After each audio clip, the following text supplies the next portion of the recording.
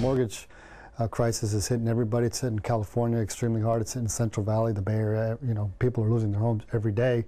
And one of the reasons is people don't see the train coming down the tracks because under current law, they only get 30 days notice there's going to be a change in their payments. If you have a 30-day notice that your payment is going to double or triple because you're coming out of a subprime loan or a negative amortization loan or whatever those gimmicks were 3 or 4 years ago, in 30 days you can't even refinance your house, let alone respond. So the idea was give people 90 days notice, give them an estimate of what their new payment will be, give them time to plan. If they have to refinance, give them time to do that, give them time to find another job, work overtime, rent out some rooms.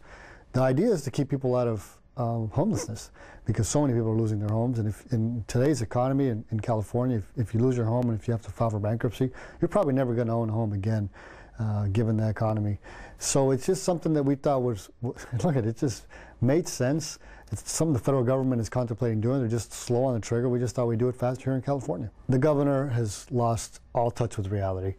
He likes to talk a lot about his humble roots, but I guess he's forgotten them because, you know, if you're not a fat cat from Hollywood or a high-paid lobbyist, he really doesn't listen to you, doesn't care, doesn't understand your plight.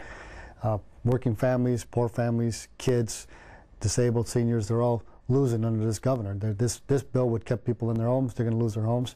This governor vetoed in the budget rental assistance for seniors. He vetoed rental assistance for low-income families. I don't understand what this governor is thinking, but more importantly, I don't know who he's talking to, and I don't know if he's heard. People are hurting in California, and it's time for us to step up and take care of them. When homes are foreclosed on and you're a renter, you're basically getting a 3-day notice. You may, even if you're on time on your rent, you have a deposit, you're paying all your utilities, notwithstanding all of that, you still are evicted in 3 days. My bill would have said give these people 60 days notice, make sure they have time to get out, just like any other renters in regular circumstances. Give them time to find a place, keep them out of homelessness, and more importantly, give them back their deposit. They didn't do anything wrong. The governor, again, thought it was better to protect banks and big mortgage companies, doesn't want to give these people their money back, wants to throw them out in the streets.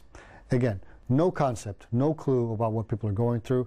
It's appalling, really. It's appalling what he's doing with the budget. It's appalling what he's doing on this mortgage rate crisis. The whole country knows we're having a mortgage rate crisis, but apparently the governor, driving around in his Hummer, doesn't know that we have a crisis going on. So I hope that he will take some time away from the bright lights, away from the press conferences, away from the bully pulpit, and take a look and talk to regular people and ask them what's happening in California. He'll discover that times are not good in California, and we need to take aggressive action as a state.